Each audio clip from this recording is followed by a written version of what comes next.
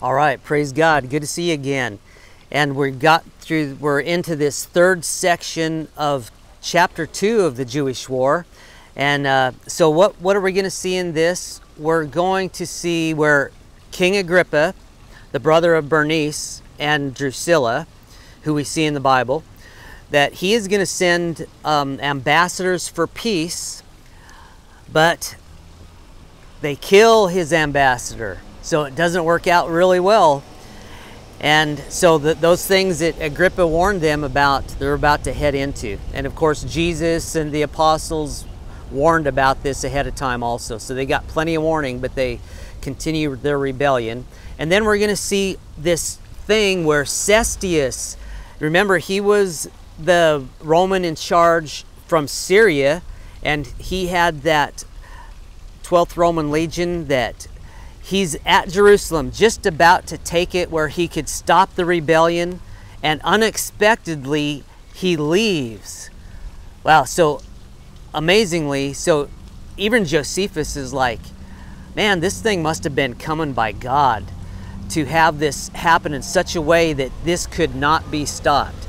And then finally, to where we will see where those priests in Jerusalem appoint Josephus. He's a Jewish Pharisee. They appoint him as governor and a general in Galilee.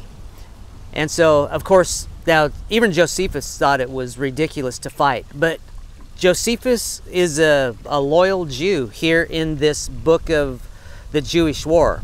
Now, Antiquities was written later, and that's where you see things about Jesus and James. And so it's even possible that Josephus, and especially after getting these 62 letters from Agrippa and understanding things some more and seeing how God was bringing this thing about, he could have had an even change of heart. Now, another thing I like about Josephus is I think he is an amazing general. Where I watched some documentaries, and most of the documentaries say he's not a good general. Man, if you look at the things that Josephus was able to do as a general, and even Titus and Vespasian commend him for his abilities in fighting them, which I think was pretty amazing. So let's jump into it. Jewish War, Book 2, Chapter 19, Section 1. Cestius to Antipatris in Lydda. He burned cities and villages, Jews to Jerusalem to Feast of Tabernacles. And then Section 2. The Jews, when they saw that the war was approaching to their metropolis, they left the feast and betook themselves to their arms. And taking courage greatly from their multitude, they went in a sudden and disorderly manner to fight with a great noise, and without any consideration had of the rest of the seventh day, although the Sabbath was the day to which they had the greatest regard. But that rage which made them forget the religious observations of the Sabbath made them too hard for their enemies in the fight. With such violence, therefore, did they fall upon the Romans as to break into their ranks, and to march through the midst of them, making a great slaughter as they went, insomuch that unless the horsemen and such part of the footmen as were not yet tired in their action had wheeled around and succored the part of the army which was not yet broken, Cestius with his whole army had been in danger. However, 515 of the Romans were slain, of which number 400 were footmen and the rest horsemen, while the Jews lost only 22, of whom the most valiant were the kinsmen of Monobazus, king of Adiabene, and their names were Monobazus and Canidius. And next to them were Niger of Perea and Silas of Babylon, who had deserted from King Agrippa to the Jews, for he had formerly served his army. When the front of the Jewish army had been cut off, the Jews retired into the city. But still Simon, the son of Giora, fell upon the backs of the Romans as they were ascending up Beth Horon, and put the hindmost of the army into disorder, and carried off many of the beasts that carried the weapons of war, and led Shem into the city. But as Cestius tarried there 3 days, the Jews seized upon the elevated parts of the city, and set watches at the entrance into the city, and appeared openly resolved not to rest when once the Romans should begin to march. Agrippa observed that even the affairs of the Romans were likely to be in danger, while such an immense multitude of their enemies had seized upon the mountains around about. He determined to try what the Jews would agree to by words, as thinking that he should either persuade them all to desist from fighting, or, however, that he should cause the sober part of them to separate themselves from the opposite party. So he sent Borsius and Phoebus, the persons of his party that were the best known to them, and promised them that Cestius should give them his right hand to secure them of the Romans entire forgiveness of what they had done amiss, if they would throw away their arms and come over to them.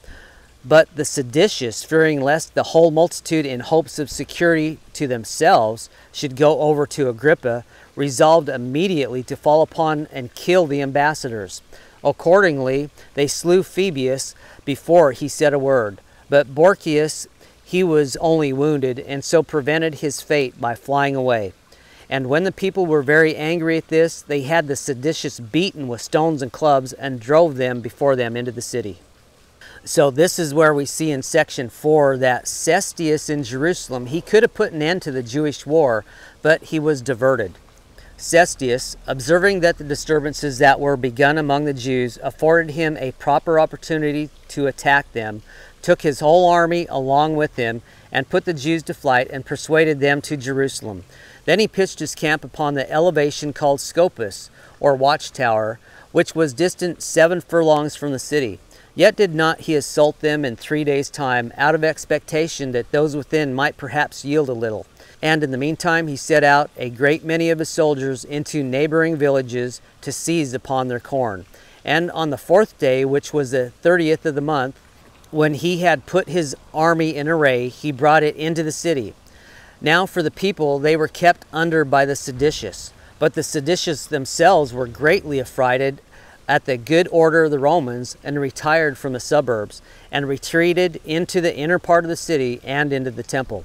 But when Cestius was come into the city, he set the part called Masada, which is called Sinopolis, or the new city, on fire, as he did also to the timber market, after which he came into the upper city, and pitched his camp over against the royal palace. And had he but at this very time attempted to get within the walls by force, he had won the city presently, and the war had been put an end to at once. But Tyrannus Priscius, the muster-master of the army, and a great number of the officers of the horse, had been corrupted by Florus, and diverted him from that his attempt.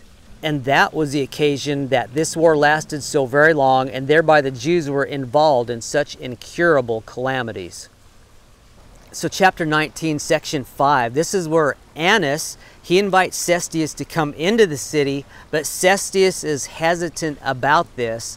And then those seditious Jews inside Jerusalem, in that temple area, they throw Annas and his guys down and drive them to the cities. So let's see what it says in section 5. Many of the principal men of the city were persuaded by Annas, the son of Jonathan, and invited Cestius into the city, and were about to open the gates for him, but he overlooked this offer, partly out of his anger at the Jews, but partly because he did not thoroughly believe that they were in earnest. Whence it was that he delayed the matter so long that the seditious perceived the treachery, and threw Annas and those of his party down from the wall, and pelting them with stones drove them into their houses. But they stood themselves at a proper distance in the towns, and threw their darts at those that were getting over the wall. Thus did the Romans make their attack against the wall for 5 days, but to no purpose. But on the next day Cestius took a great many of his choicest men, and with them the archers, and attempted to break into the temple at the northern quarter of it. But the Jews beat them off from the cloisters, and repulsed them several times when they were gotten near to the wall, till at length the multitude of the darts cut them off, and made them retire.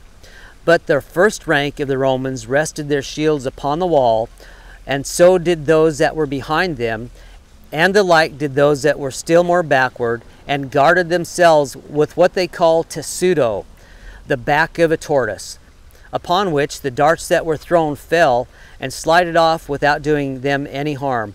So the soldiers undermined the wall without being themselves hurt, and got all things ready for setting fire to the gate of the temple. Now this next section 6, this is an interesting look how Josephus was seeing this thing basically being prepared by God. So let's take a look at that. So here we see the seditious Jews feared, and other Jews wanted Cestius to enter, and then Josephus owes that it was the aversion God had at the city and the temple that the war was not ended in that day.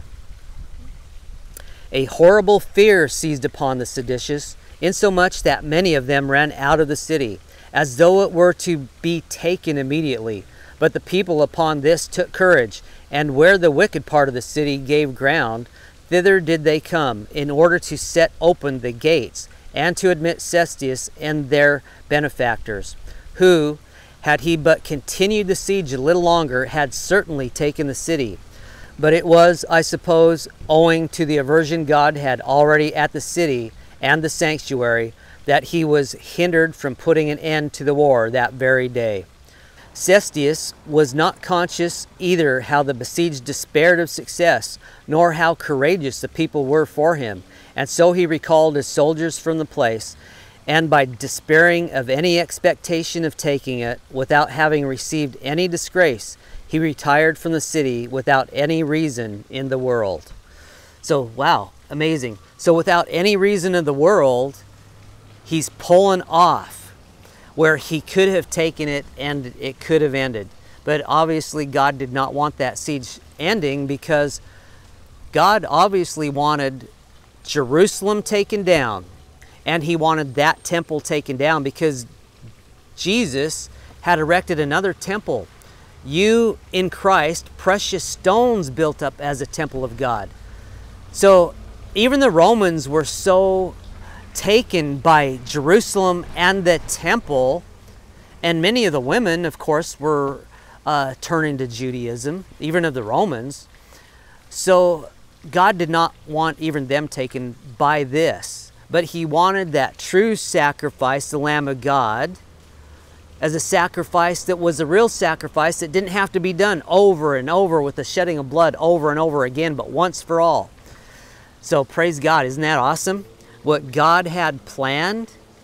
So those continuing to look at a political Israel are looking in the wrong direction, where Jesus, Peter, Paul, John, James, Phoebe, Mary, many Marys, and all of these people, the woman at the well, the lady drug as a harlot, they're all looking towards heavenly Jerusalem, not the political one. Had they been looking at the political one, it would have been trouble. No. People want their political power. They fight for power. They were doing it then, they're doing it now. But we have one, Jesus Christ. All right, let's continue. Book 2, chapter 19, section 7, continuing. So we have Cestius, his unexpected retreat from Jerusalem. He's pursued by seditious Jews, and he's suffering greatly. But when the robbers perceived this unexpected retreat of his, they resumed their courage and ran after the hinder parts of his army, and destroyed a considerable number of both their horsemen and footmen. And now Cestius lay all night at the camp which was at Scopus, and as he went off farther the next day, he thereby invited the enemy to follow him, who still fell upon the hindermost and destroyed them. They also fell upon the flank on each side of the army, and threw darts upon them obliquely.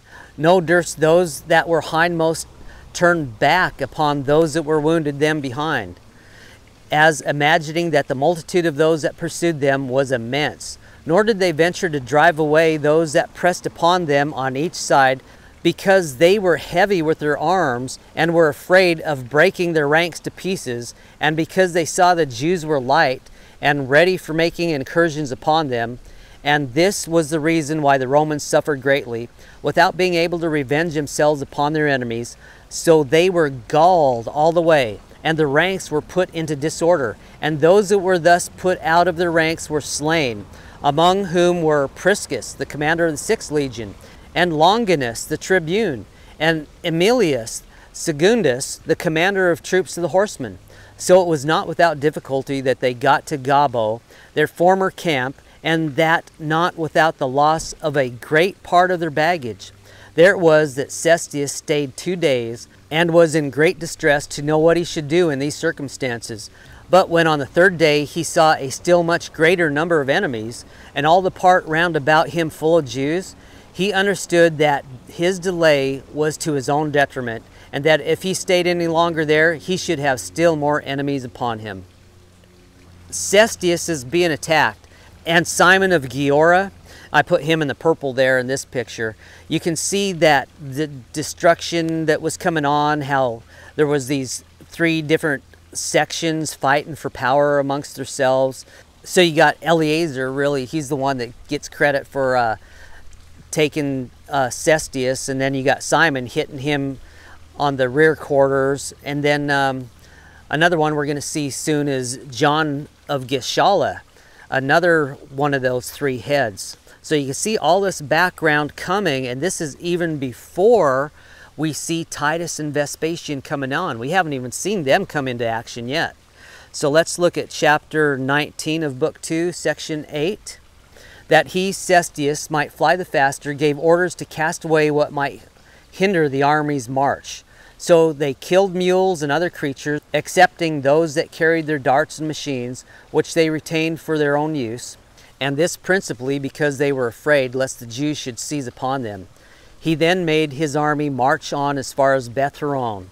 Now the Jews did not so much press upon them when they were in large open places, but when they were penned up in their descent through narrow passages, and covered the Roman army with their darts, in which circumstances as a footman knew not how to defend themselves, so the danger pressed the horsemen still more, for they were so pelted that they could not march along the road in their ranks, and the ascents were so high that the cavalry were not able to march against the enemy. The precipices also and valleys into which they frequently fell and tumbled down were such on each side of them that there was neither place for their flight nor any contrivances could be thought of for their defenses, till the distress they were at last in was so great that they betook themselves to lamentations and to such mournful cries as men use in the utmost despair. The joyful acclamation of the Jews also, and they encouraged one another, echoed the sounds back again, these last composing a noise of those that at once rejoiced and were in a rage. Indeed, things were come to such a pass that the Jews had almost taken Cestius's entire army prisoner, had not the night come on, when the Romans fled to Beth Horon, and the Jews seized upon all the places around about them, and watched for their coming out in the morning. Now here Cestius loses 5,680 soldiers and instruments of war. Cestius, despairing of obtaining room for a public march, contrived how he might best run away. When he had selected 400 of the most courageous of his soldiers, he placed them at the strongest of their fortifications, and gave order, and when they went up to the morning guard, that they should erect their ensigns, that the Jews might be made to believe that the entire army was there still, while he himself took the rest of the forces with him, and marched without any noise, 30 furlongs. But when the Jews perceived in the morning that the camp was empty, they ran upon those 400 who had deluded them, and immediately threw their darts at them and slew them, and then pursued after Cestius. But he had already made use of a great part of the night in his flight, and still marched quicker when it was day, insomuch that the soldiers, through the astonishment and fear they were in, left behind them their engines for sieges and for throwing of stones, and a great part of the instruments of war.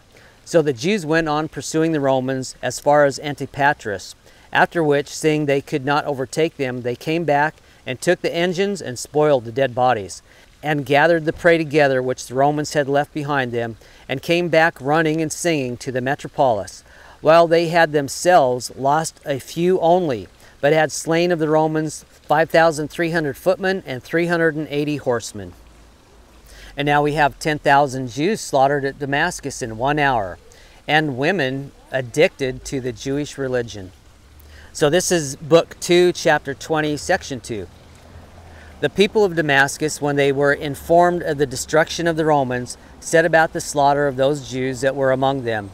And as they had them already cooped up together in the place of public exercises, which they had done out of the suspicion they had of them, they thought they should meet with no difficulty in the attempt. Yet did they distrust their own wives, which were almost all of them addicted to the Jewish religion, on which account their greatest concern was how they might conceal these things from them. So they came upon the Jews and cut their throats, as being in a narrow place, in number 10,000, and all of them unmarred, and this in 1 hour's time, without anybody to disturb them. Now we have Jewish generals appointed at Jerusalem, and Josephus sets rules of law under his command.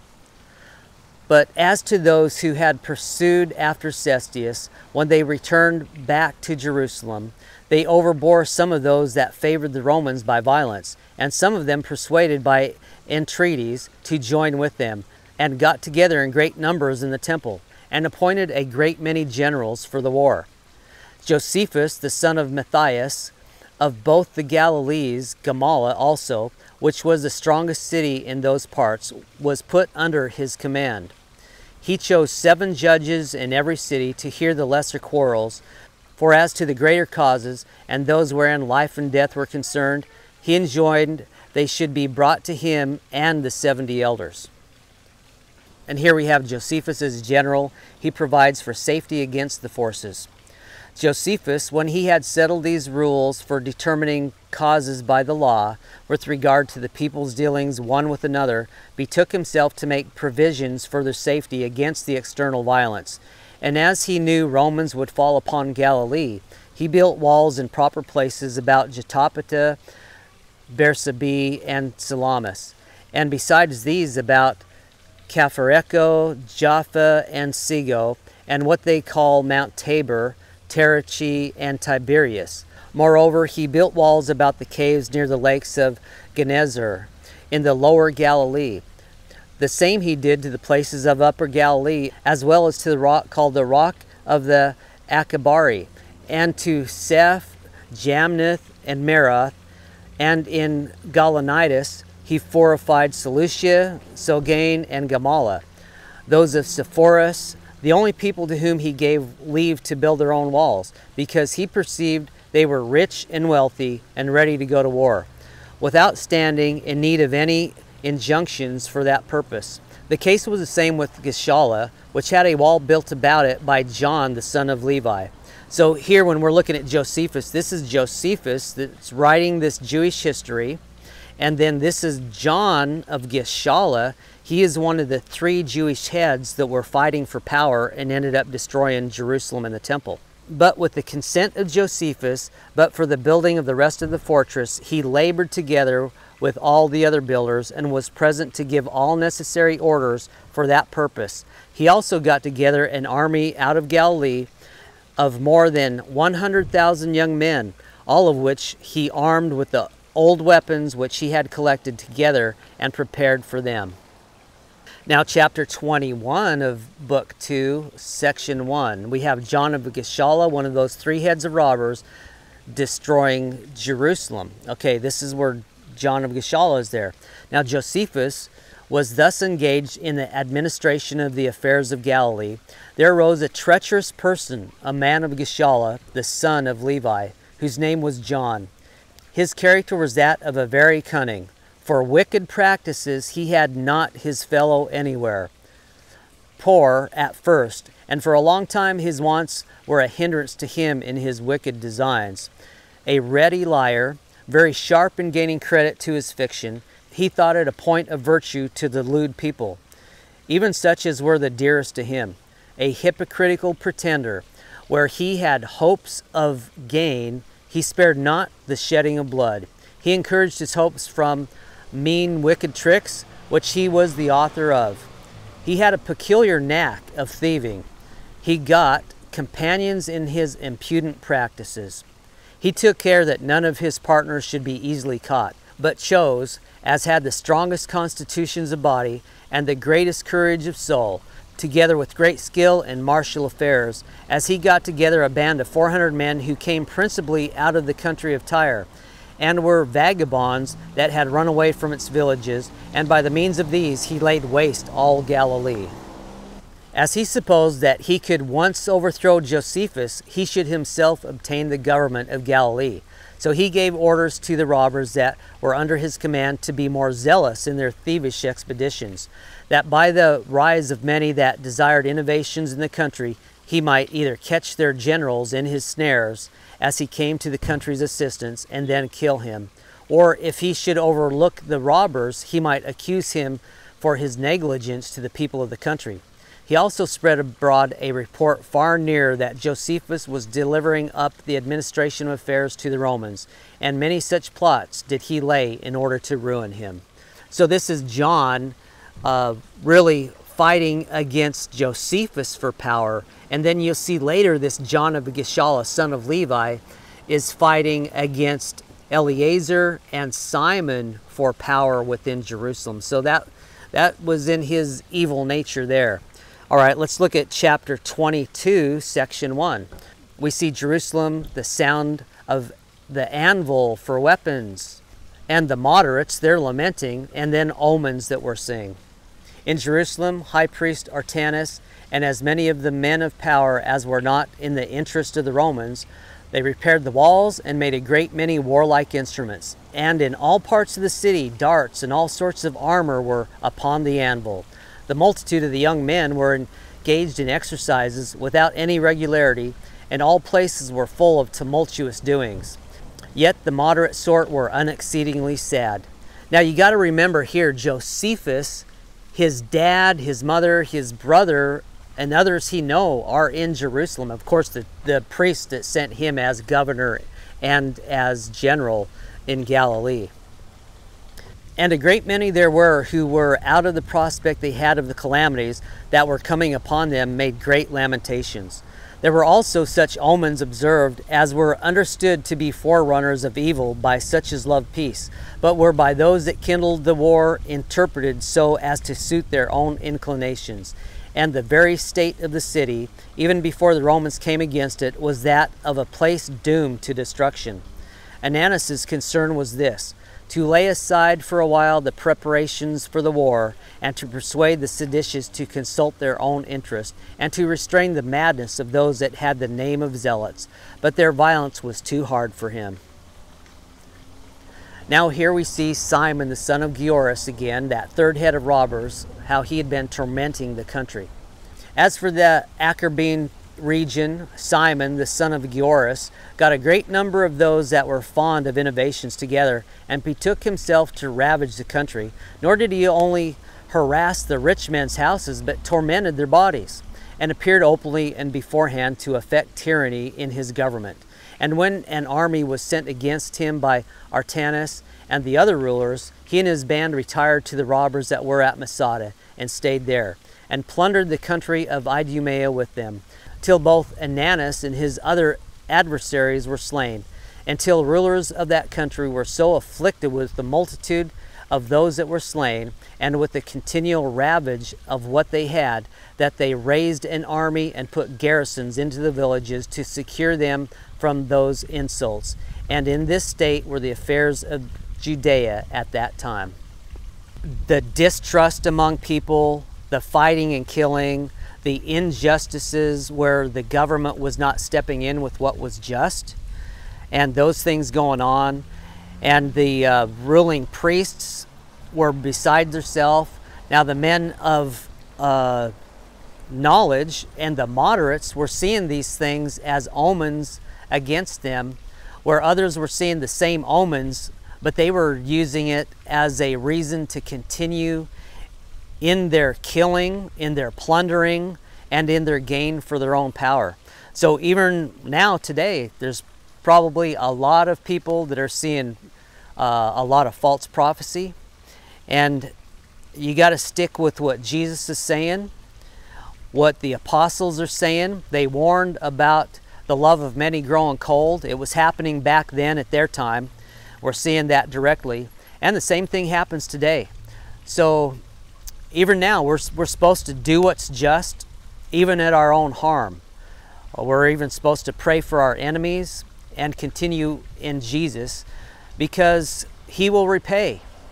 Vengeance is mine, saith the Lord, I will repay. We're not to take vengeance on ourselves. We're supposed to do what's right. That even our enemies, if we do what's right, it's even like heaps of coal are put on the enemy's head, not by us putting it on, but by God himself. They're already stand judged by God, and every man is going to face judgment at the end. Every knee will bow to Jesus Christ because he is just, and he suffered going before us, even going to the cross, to pay for all of our sins, and we are supposed to pick up our cross and follow him. And so praise God, we'll continue to do that, be men and women of faith, even young ones in families, to continue faithful, because God is good, and we will continue with him. And when we see him come back, he'll say, well done, good and faithful servant. Enter the joy of the Lord. Well, praise God. I love you. Continue in the joy of the Lord even now, and love God, love others, and do what's righteous by God Almighty, and do good. In the name of Jesus Christ, amen.